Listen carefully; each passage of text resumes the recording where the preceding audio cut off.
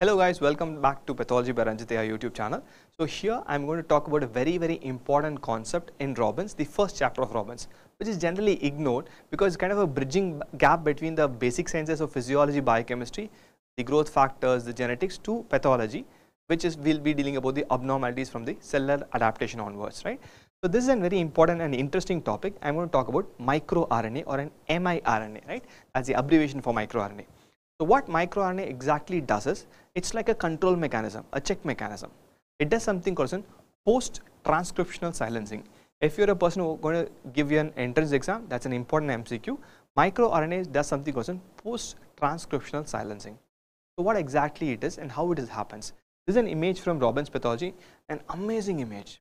The best part about Robbins is, if you know this stuff, if you know the theory part, revision of Robbins is already in there, in the form of flowcharts, in the form of descriptive images, and in the form of tables.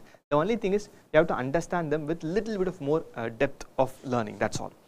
So now microRNA does something called post-transcriptional silencing. What does transcription means? Transcription is nothing but from a gene producing an mRNA is transcription, right? From an mRNA to produce a protein is a translation, right? So what microRNA does is, it does post-transcriptional stopping. Let's assume for an example, I go out in the sun. Is there a possibility UV rays can produce some mutations in my cells? Possible. If there is a mutation, should I produce an abnormal protein? My body will have a problem, right? So whenever there is a mutation in a living cell and it produces an abnormal protein, it's problematic for me. There is where your microRNA comes and stops the transcription to translation, right? So microRNA is a tiny segment. Let's assume this is a microRNA. We have something called a microRNA. From that I have a pre-miRNA. Pre-miRNA is one which comes to the cytoplasm. This is my nucleus here, right? So pre-miRNA, with the help of a protein called as dicer, it becomes a microRNA. Let me zoom it here. Let me go to the below part. With the help of a protein called as dicer, it becomes a mature miRNA. miRNA is a mature one. Pre-miRNA is obviously a precursor miRNA, right? Or a microRNA.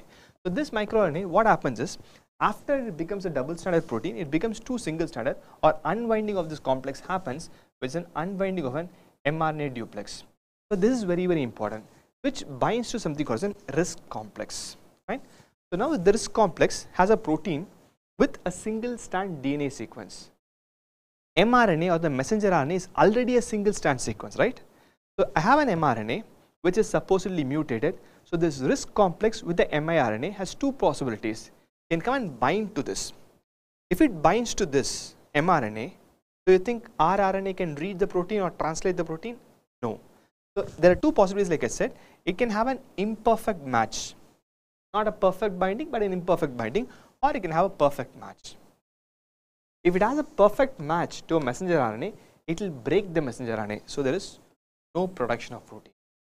If there is an imperfect match, like you can see, it will stop my rRNA from reading the protein.